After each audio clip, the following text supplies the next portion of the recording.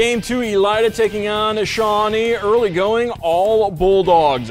Peyton Smith, the lob to the backdoor cutting Balin Stinson for the lay-in. 6-0, Elida up front. Shawnee's Jaden O'Neal, they'll seize a hole. Cut, attacks the hoop and the harm. Shawnee down by 3. Other end now, Bulldogs, Clark Etzler to Austin Allmeyer. Despite the high ankle sprain, he did play. Hits the jumper to put the Bulldogs up by 5. Second quarter action now. Etzler to Allmeyer. Deep 3. It's good. 22-15. Elida in front. This one would be close, and Shawnee, thanks in part to Jaden O'Neal, who answers with a triple of his own. The Indians pick up the victory over Elida, 65-62. So tomorrow, it will be Shawnee and LCC for the tip-off title, while Bath and the